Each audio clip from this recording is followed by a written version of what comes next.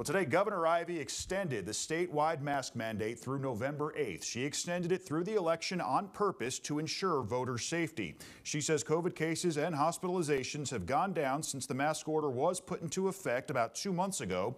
She did point out that this new safer at home order allows people to have one caregiver or visitor at a time in a healthcare setting unless there's a strong reason not to.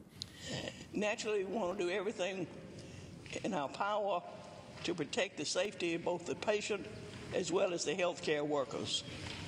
By allowing a loved one to accompany you into a critical healthcare setting, especially during a vulnerable time in one's life, it's just simply the right thing to do.